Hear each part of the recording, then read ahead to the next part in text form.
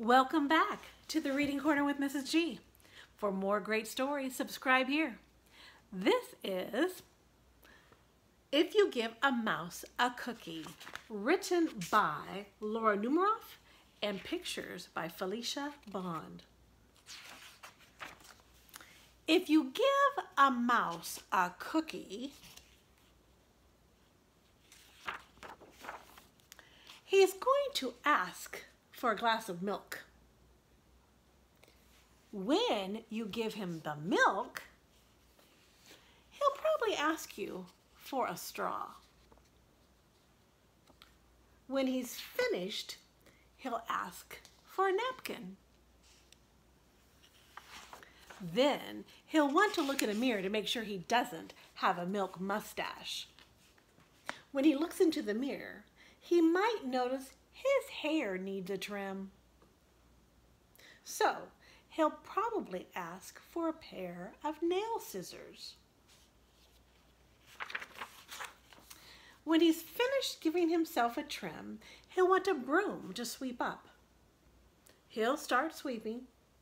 He might get carried away and sweep every room in the house.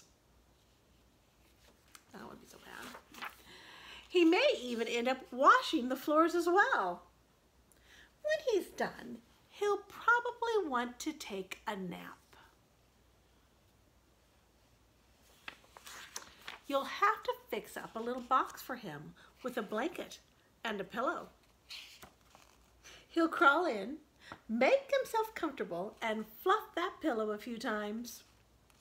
He'll probably ask you to read him a story.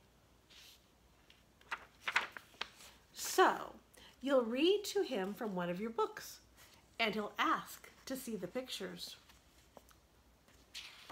When he looks at the pictures, he'll get so excited, he'll want to draw one of his own. He'll ask you for paper and crayons. He'll draw a picture.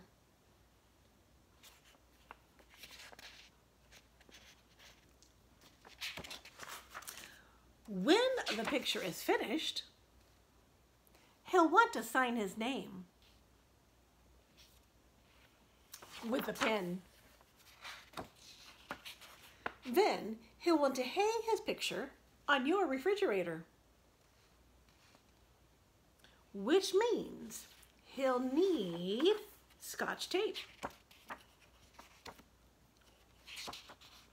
He'll hang up his drawing and stand back to look at it. Looking at the refrigerator will remind him that he is thirsty. So he'll ask for a glass of milk. And chances are, if he asks for a glass of milk, he's going to want a cookie to go with it. If you give a mouse a cookie,